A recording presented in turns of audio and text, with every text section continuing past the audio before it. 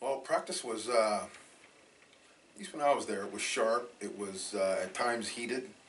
Um, they say be a team, but we definitely had offense and defense. There was no question about that. Um, I mean, coming out of college, I was at Oregon State where we didn't do a lot of winning. So when I got to Chicago, I was kind of reminded of things that are possible. It's like, oh yeah, yeah, you can hit the ball out, pick the ball up, and actually run for a touchdown. Completely forgot about that part. And so that part was actually conscious and talked about. Um, how to double team the offensive guard so a blitz could go right through. I mean, those types of things. That type of detail was really, really eye opening to me.